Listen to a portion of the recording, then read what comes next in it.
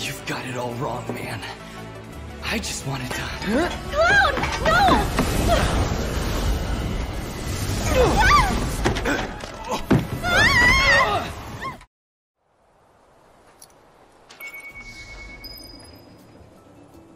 We're getting closer to the station. Even so, we'll probably run into a few monsters on the way. Huh. There's a face that screams, "So what?" I fought scarier things in my sleep. Alright now, so we have Aerith in our party for the first time, and we can get an example or we get a chance to see what her stats look like. Now, she hasn't had any of her weapons upgraded or anything like that, but you can look at the base stats and kind of get an idea of the kind of character she is. She is a casting character. She doesn't have a lot of physical strength, but she has a lot of sort of magical powers, magic attack and magic defense and that kind of stuff. In the original game, there wasn't any significant differences between your characters, your party members, in their abilities, and this had a lot to do with the fact that the materia system existed, which allowed you to assign specific spells or magical attacks to really any character as long as you had a materia slot that it could be slotted into.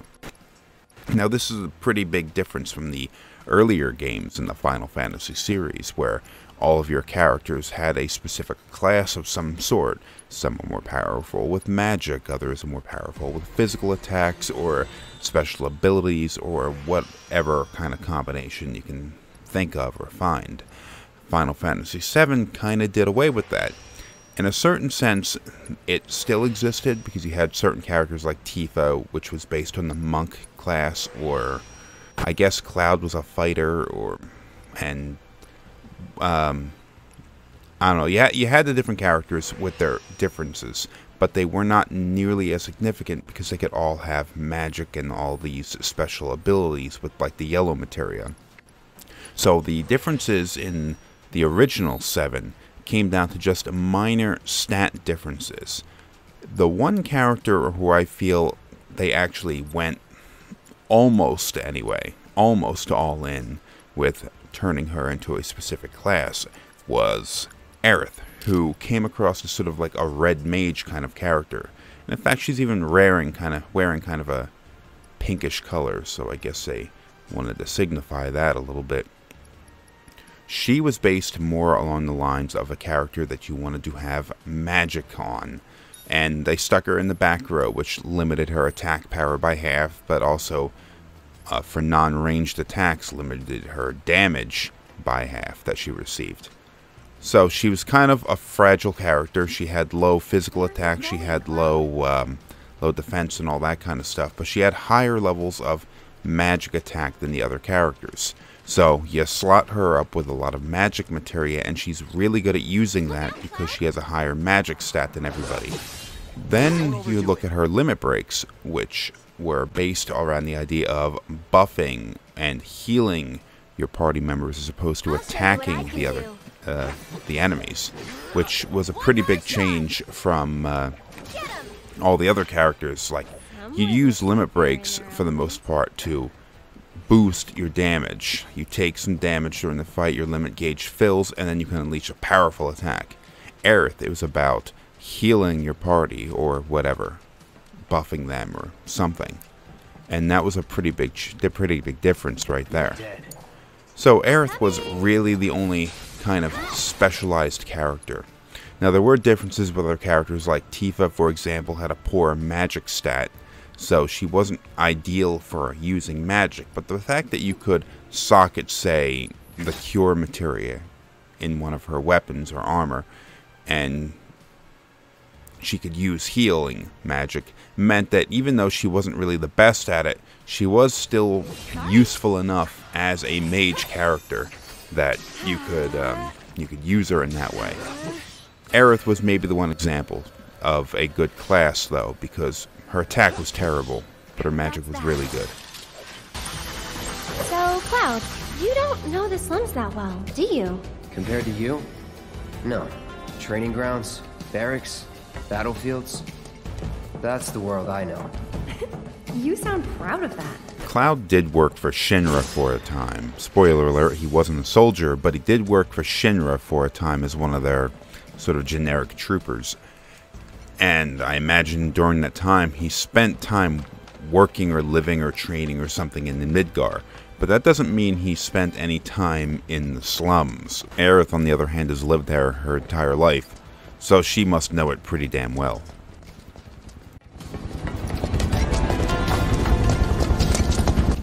Station's there. I can see that. Oh? Thought the world you knew didn't include stations. Ha ha. She's very playful with the way that she talks to Cloud. No, I guess she was like that in the original game, but since it wasn't voiced, there wasn't as much banter between the characters.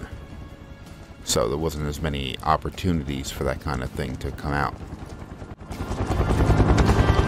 We poured so much of our blood and sweat into building that reactor. Now... I can't believe this is happening. If you would all just please calm down. Hey! What the hell's going on? Come on. There's no need to shout. Popular place. Yeah, well, it's got a good view of the reactor.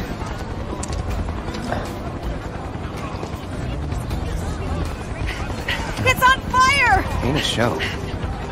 They know that. They're worried. Oh, didn't expect to see you here. Huh? Yeah. Oh, on your way home from the church? That's right. Well, I'm glad you're okay. Did any debris hit the church? Not debris, no. That's something at least, but you may not be so lucky next time. Hey, you know a way to get topside other than the train? Sorry, can't say I do. Figured as much. A goddamn pain in the ass. This is kind of like a rehash of the scene we had seen as we had exited the first reactor after it exploded. You got an unfortunate view of all of the collateral damage that resulted in the explosion of the reactor. Now down here, it isn't quite as bad. There wasn't debris that came down all over the place and just disrupted everybody's lives, burned down their homes, and killed people and all that kind of stuff.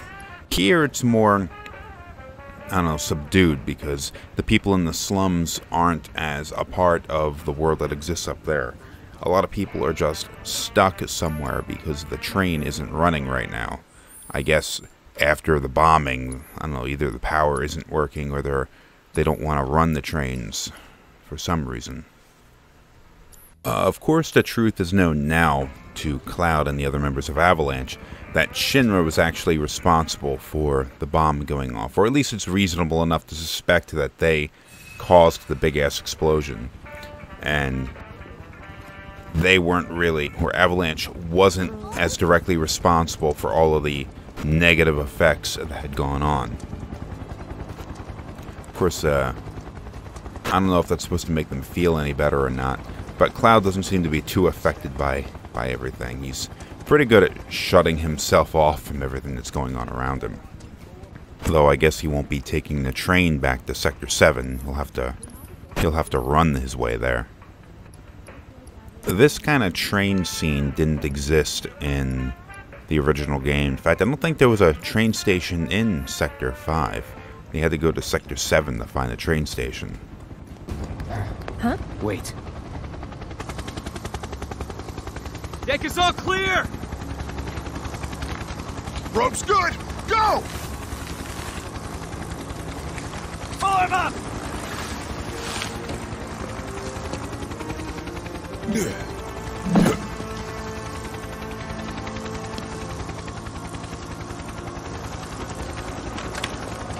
Let's go!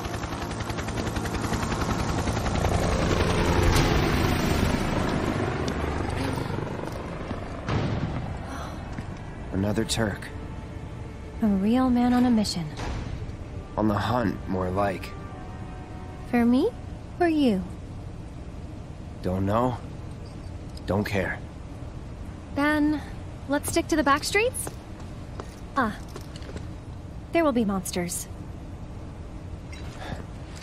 Better than Shinra. Try 'em with our sweet and spicy sauce. All the fatty flavor and calories you need to get you through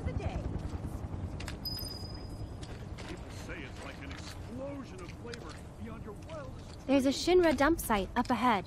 Not the kind of place anyone would ever choose to hang around in. But a great place to lay low. Aerith, as playful and almost childlike as she is, isn't stupid. She knows that Cloud is up to something, and I guess the explosion happening right over her church and this guy, dressed in an elite soldier uniform but having no loyalty to Shinra, fell through the roof of her church and landed in her flower bed, must have had something to do with it. Though she doesn't really say as much. No telling where they'll come from. Monsters instinctively target weaker prey. You'd better watch out then, Cloud. I suspect all of these things where you have to shimmy your way through a narrow space is just kind of a way of slowing down your character's progression so you're not advancing through the map too quickly. That way the system has time to load up the next section. There haven't really been any loading screens that I've seen where, except for like between cutscenes and all that kind of shit, where the screen just hits a loading screen, or like in the original game where it fades out and then fades back in the next screen. They're doing a pretty good job of disguising that stuff with those little shimmy sections as well as those slow door switches that Cloud has to activate. I guess the next generation consoles will be much better about not having to get stuck at things like this. That didn't work. Maybe it's broken? Pretty sure this path we're on loops around too, so...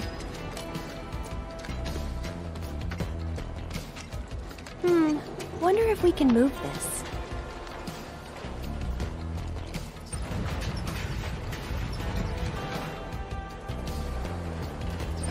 I knew it!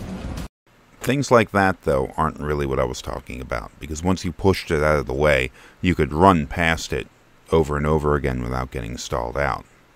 But there are other switches that seem to be like time gating things to slow you down as you advance through. Other than that, it would just feel like kind of an unnecessary distraction.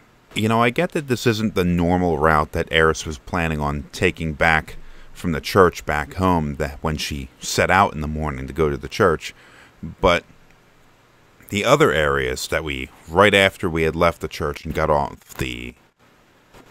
of the rooftops seemed kind of dangerous. Must have been a new breed. How do you figure? Because they went for the stronger prey. He doesn't even respond to that.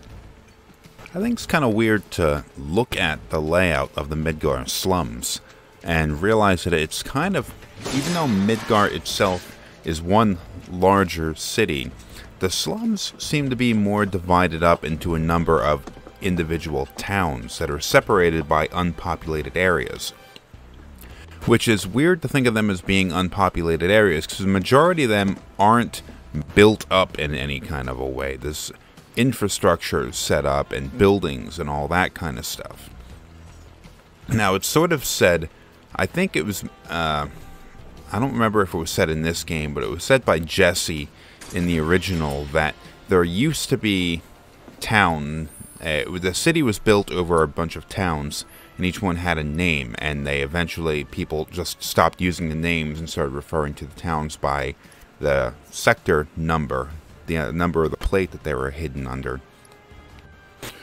But it kind of looks like maybe at one point the population of the slums was quite a bit higher, because we're moving through an area here that has stuff built up, as well as like when we were hopping around on the rooftops in the last episode. Those were a bunch of buildings that were constructed that nobody was living in. They weren't factories, they weren't places where anybody works, they were just abandoned. Okay, so why are these places abandoned? Well, okay, at one point the population of the slums must have been much higher, and these areas must have been populated when they're not now. And it wasn't infrastructure and houses and everything that were built up before the plate was, because I would assume that when the plate went up is when the slums turned into this poverty-stricken hellhole. And this is very much a shanty town that we're running around in. So I don't imagine everything would have been built like this prior to the construction of the plate. So, plate got built, all this other stuff got built down here, and then it was abandoned later. There, check it out. The heart of the slums. Still a fair ways off. Well, we did take a detour. Getting tired? Nah. Me, I'm feeling a bit hungry. How about you? Amazed. You're in for a treat when we make it back. Don't have time for that. You'll want to make time for my mom's cooking. And that's the final word on it. We'll get home quick and eat ourselves stupid. Aerith is older than Cloud and Tifa by a little bit. Not a whole lot, but I think she's a year older than Cloud and 2 years older than Tifa. But her personality seems to be the one that is probably the least mature in a lot of ways.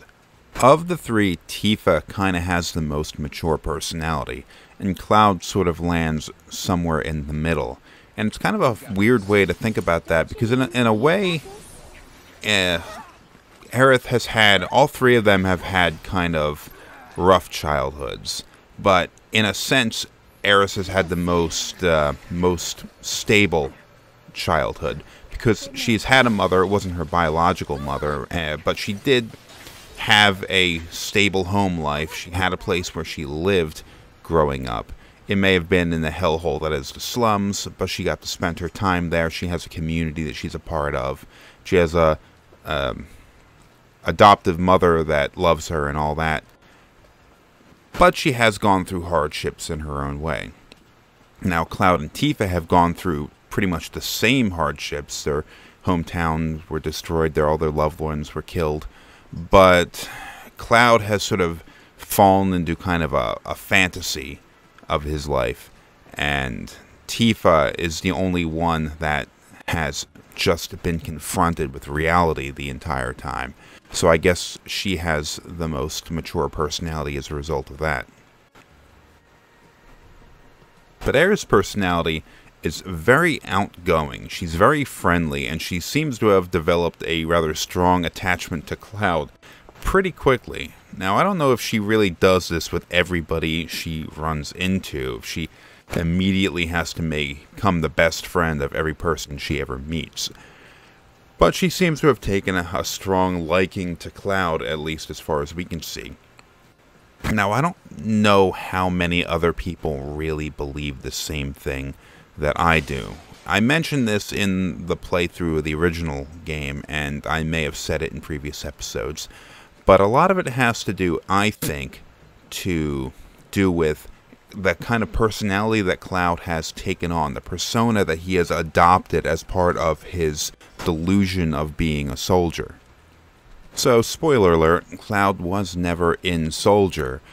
He has based his entire personality, though, on the idea that he was, and, well, how does he do that? Well, he actually knew a soldier back when he started working for Shinra. He was friends with a guy named Zack Fair. Now, Zack is dead. He died probably a couple of days before the start of the game. So, Cloud and Zack were good friends. Zack ends up dying, and Cloud adopts this delusion that he was in Soldier, and he was a sort of elite soldier working for Shinra. Well, okay, so how does he adopt that delusion? Well, he bases his personality and his memories off of what he knew of Zack. Aerith knew Zack as well. In fact, he was her boyfriend. And he disappeared 5 years earlier, and she never found out what happened to him. So all of a sudden, this guy shows up, even wearing Zack's uniform, although I guess she'll never know that. Actually wearing Zack's uniform with a personality based on Zack's, that has to spark some kind of level of familiarity with him, even if his personality is coming across as a little bit off. So she loves this guy, he disappears, and then all of a sudden this other guy shows up 5 years later with kind of the same personality, with the same background, who in a sense kind of thinks he's the same guy. And I guess that could explain away some of the reason why that she finds herself so attracted to him. And we'll see in later episodes that he tries to leave. He tries to leave her behind and go on to Sector 7, and she doesn't, she kind of doesn't let him. She sort of follows him around. Now, that may not necessarily just be her following him around because of her attraction to him, or that he reminds her of somebody that she loved. She also seems to have this kind of desire for adventure on her own. Now, she talked in the last episode about how she could never see herself leaving Midgar. I mean, it's a trashy-ass place, but it's home to her. But she also seems to have this desire to want to go and find adventure on her own. So, okay, here's this guy. Clearly he's up to no good of some kind. And even though she is sort of a moral person, she doesn't, she follows this guy around who clearly had something to do with the bombing of the power plant. But he's going off and he's adventuring of some sort. And she sort of tethers herself to him because he's going and he's doing stuff, and I guess she wants to be a part of that. We'll see a number of instances in the coming couple of episodes where Aerith has had plenty of opportunity to separate herself from Cloud and go back home, and she just keeps deciding, nope, not doing that. I'm part of this now. I guess later on, when it becomes clear that Shinra is done playing around, just spying on her, and wants to outright kidnap her, that she decides that living in Midgar isn't really safe anymore, and she can't just go back living with her mother. She has to leave. That might have something to do with her decisions later. But in this time frame, it doesn't make any sense. Nice work. Way to think ahead. As it turns out, I was actually supposed to go and try the door first. So, since I didn't try that door first, and I just went straight over and unlocked it from the other side, she comments, way to think ahead. Guess we're home free. No need for thanks. I'd rather get paid. You're getting paid right now. Wow, she thinks so highly of herself. Now, she did promise him a date for escorting her back home and getting her away from the Turks, and she did in the original game also. But, I mean, now, wow. just being around her is all the payment that he needs for fighting off a Turk, fighting a bunch of monsters, bringing her back home. I'm like, yep, just you being around me is all the payment you need.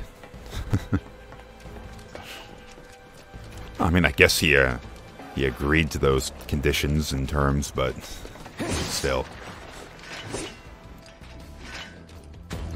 Should be able to relax a little now. Don't forget about the Turks.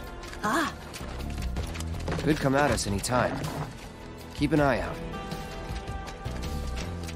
Alright, we've reached the town in Sector 5, and I guess somebody in this town are sick.